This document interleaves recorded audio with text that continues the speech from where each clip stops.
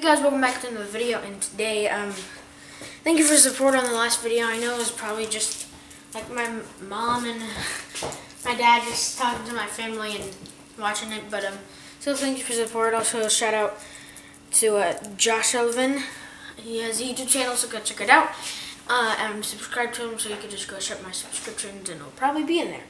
So, yeah, thank you for stuff. I actually, some people are asking where I got these sayings and stuff. I got it from my mom. She wants to do a podcast and stuff, and she's making a website which she says will be up by January 10th. Like I said, I got this from her. She said this will be up by January 10th, and that's because I got it from her. So yeah, I just wanted to say that thank you for the support, and when my mom's website comes up, go check it out because it's lizbashirs.com/jointhejourney. And here, let's show my mom. This is kind of like, I'm kind of gonna show my house so you can kind of see what my house looks like. So sorry, it's kind of a little mess, but okay. So this is my mom. She's washing her inspiration, which is, what's her name? Brooke Castillo. Brooke Castillo. So so my mom here. What do you have to say to the camera? Wait, Piper. Okay. What would you like for me to say? I don't know. Something about like, how did you feel when you saw that video I made? The video that you made, I felt really proud of you because I realized that you are learning some big concepts, and the most important thing that you can know is that you have power over your life. No one else does, and that you can make a decision to succeed at your goals, or you can decide to let other people get in your way. But whatever you do, it's still you making the choice. And you're learning that at a really young age. And if you're getting this at 10, I can't imagine what you're going to be like at 20. So, makes me proud to be your mama.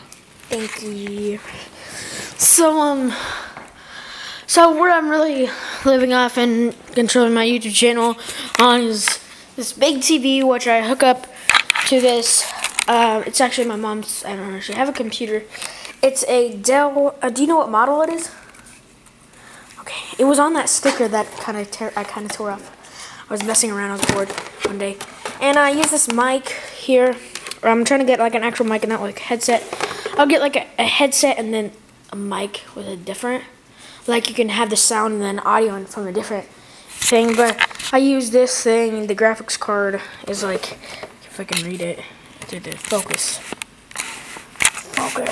Well, I just read it. It's a Radeon or something. I don't know.